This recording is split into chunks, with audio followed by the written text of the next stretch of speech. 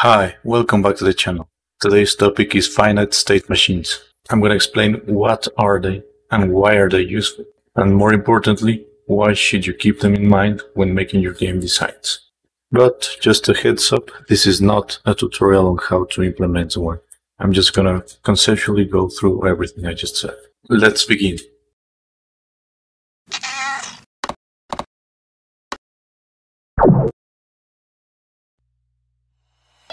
Okay, so let's begin by stating a problem you will definitely encounter when you're designing a game. And that is giving movement to your character. So let's say you're making a 2D game and this is your main character, and you want him to respond depending on the inputs the player makes. We'll give him 3 basic actions: jump, move forward and backwards, and crouch. And now I ask you, what would the algorithms for these actions look like? Well, in their simplest forms, you'd ask, is the player pressing the key corresponding to this action? If so, perform the action. And that's essentially what these 3 algorithms say. And they kinda work, but actually not. Just think about this. What happens if the player presses multiple keys? Well, then these algorithms fail miserably. And the reason for that is you can get multiple states at once. So let's say you were crouching and nothing is preventing you from pressing the jump button and then jumping. So you would be both crouching and jumping simultaneously, and that doesn't make any sense. Although the other combinations may make sense, well, the fact of the matter is we still have a bug and we need to fix it. So how would we go about solving it? Well, let's go with our intuition first and check whether we are jumping or crouching first. So in the jumping algorithm, let's press the spacebar and then let's check if we are crouching. If we are, then we do nothing, and if we aren't, we jump. The opposite is true for the crouch algorithm. We have to press the crouch button, and if we are not jumping, then we crouch. Otherwise, we do nothing. And you know, this is a fairly reasonable solution. It will work and it gets the job done. And the reason for that is this is a really simple system. You see, with more complex characters, this approach will soon reveal its flaws. So let's say now you want to give your hero the ability to double jump. How would you do that? Well, in order for a double jump to make sense, we have to be jumping first. So let's begin again by pressing the space key, and then let's check if we are not crouching. Then we have to check if we are jumping. If we are not, then we have to perform a regular jump, and if we are, we have to perform a double jump. And I want to bring your attention to the consequences of adding a new action to our previous work. You see, after adding this new functionality, some parts of our code broke and we had to fix them. And to do so, we had to add even more Boolean checks. And yeah, for this example, it's not that bad and the checks are quite simple. But I want you to think what would happen with a complex character who has a lot of actions and interactions between them. Well, in that case, we'd have to add lots of Boolean checks all over the place. And the worst part is, our code will break every single time we add a new feature. So unless the system you're trying to code is extremely simple, this approach is really inefficient and I don't recommend it.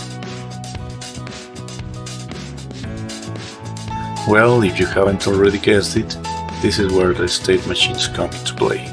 So, what is a finite state machine? Well, essentially it is a graph which consists of states which we'll represent with boxes and arrows interconnecting them. You can have 1, 2, 3, up to n states. Just remember, n is a finite number. The arrows represent transitions between states. The key concept of a state machine, and the one that makes it so attractive, is that it allows the system to be in one and only one state. The arrows indicate the rules that must be fulfilled for a state transition to take place. In case you don't know, FSMs are used in the real world. Some examples of devices that use this kind of system are vending machines, conveyor belts, and simple mobile robots. Of course, there are more applications where a state machine can be used, but this is just to give you a quick idea of what they're used for. Anyway, let's go through their characteristics real quick. The first point is the one I already said, which is the machine can be in one and only one state at a time. So for example, in the state machine I just drew, maybe we can be in state 1 and then transition to state 2 and then go back to 1, then go to state 3, but we can never be in 2 and 3 at the same time, for example. The second point is that the transitions can only occur in specific scenarios dictated by design. In other words, they are hard-coded rules that depend on internal variables or even external inputs. So, why should you care about them again? Well, let's go back to our previous example, the 2D character. Exactly the same idea. We want to make him jump, move and crouch. But this time we're gonna do it with a finite state machine. So let's begin by defining a default state, which will be the idle state, and then the other ones revolving around it. Jump, move and crouch. Now the transitions depend on the inputs the player makes. So for example, if we're idle, we can jump by pressing the spacebar, and once the jump is done, we return to the idle state. And while we're jumping, it doesn't matter if the player spams other keys, because the transition depends only on spacebar and its internal state whenever the jump finishes. And the same goes for all the other states. The rules required to transition from one state to another are well established, and therefore we've solved our bug with a system that allows us to add new features without breaking everything else. Pretty cool, huh?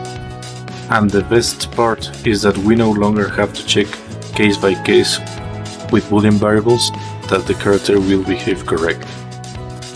Finally, let's check the case where you want to add a new feature on top of what you already have. Once again, our double jump. To do this, we have to define a new state called double jump, and like I said before, this only makes sense when we're already jumping, so the transition will come from the jump state, there's no other way. So if we're jumping and we press the spacebar, we'll jump again. And once the double jump is done, we'll go back to the idle state. Can you see the benefit now? It's clean, simple and easy.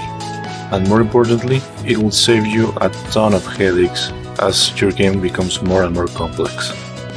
So, in conclusion, state machines are more robust than making boolean checks all over the place. Trust me, if you go that route and your system is complex, you will face serious bugs, and maintaining your code will become a real headache. Second, keep in mind that finite state machines are not the solution to everything. They are adequate from simple to moderately complex systems, but, for example, it is not suitable for complex AI. For that, there are more suitable choices like behavior trees. But on the other hand, they are simple to program, so I'd recommend that you use them whenever you can. And with that said, that's gonna do it for this video. I hope you found it informative and that you have a better understanding of what the finite state machine is.